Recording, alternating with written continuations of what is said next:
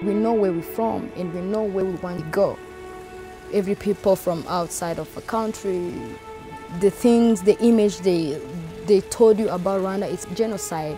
Even now, we are a country who developed in everything, but they still have that image. As soon as I landed in Rwanda the first time in 2010, I could tell that there was another story. A story of survival and resilience, of forgiveness and hope. And I remember feeling instantly that the world needed to see the Rwanda I was seeing.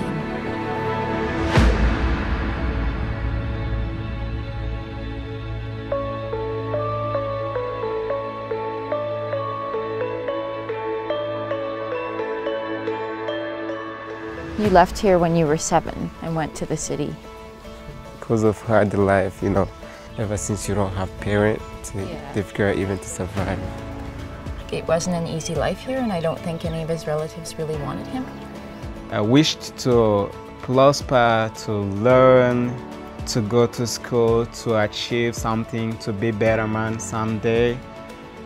It's possible to come from nothing and to change your lives and to change your community and to change your countries.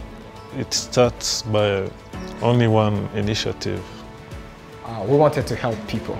Our target was women. There is a very big percentage of ladies in Rwanda who have unwanted pregnancies. The main cause of this is lack of information. I'm here to be ambassador of where I come from. We photographers are reframing our continent and also reframing where we come from, our narratives.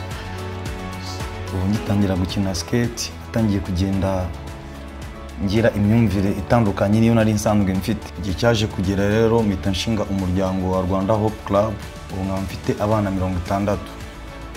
This program that I'm running, it's about letting girls know their strength. If you want to be a rich person, you have to fight for it. If you want to be lazy, you have to go to sleep.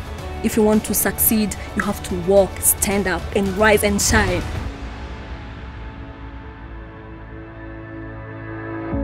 The future is brighter. Why?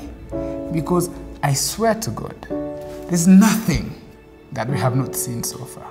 There's nothing in this country that can intimidate us. Because I figure we have died already. What can possibly be worse than that?